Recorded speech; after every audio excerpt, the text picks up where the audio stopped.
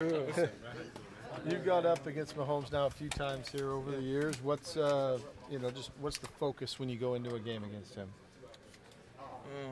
Playing the whole play, finishing the whole entire game.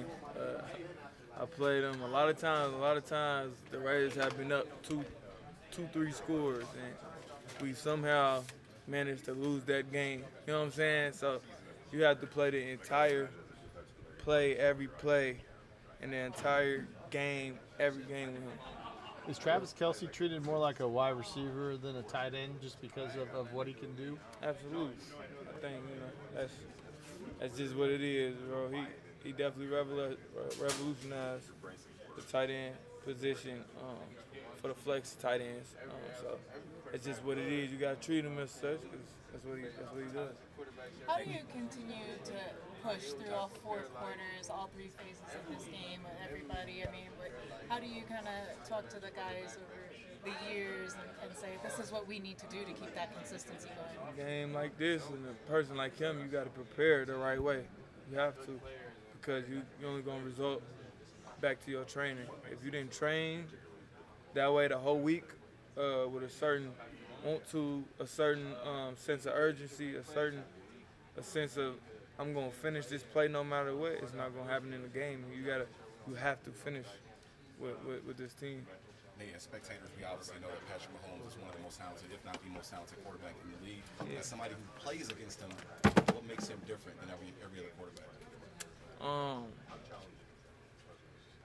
I think his ability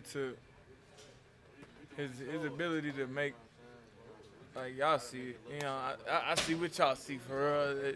Ability to make something happen out of nothing every time. It's like he's not the most athletic, but if you look at the film, you like, damn, he might be the most athletic because he some way makes a play when there's nothing and runs around, finds a way to scramble against the best players in the league, breaks tackles and tosses the ball for 10, 20, 30, whatever it may be.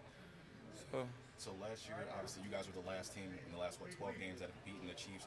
How much does the fact that you guys are not scared of him, you're not intimidated by him, especially as a defense, how much does that play into how well you guys play against him? That's the main thing. If you go into that game intimidated, then you're going to lose. Like last year, y'all seen what we was on. Like bro said, he cut the head off the snake. You know what I'm saying? You take the magician, the act is over. You know what I'm saying? So you can't, you gotta respect it, but it's a level of respect that you can't give him too much. You know what I'm saying? Respect, but it's a balance. So. I know he just got traded there, but DeAndre Hopkins, they're 2 years old. How much juice do you think he has left, and how are you preparing for him being involved in this game as well?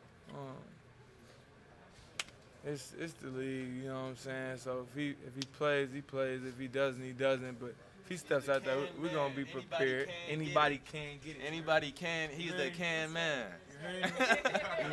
We prepare for anybody who walk out.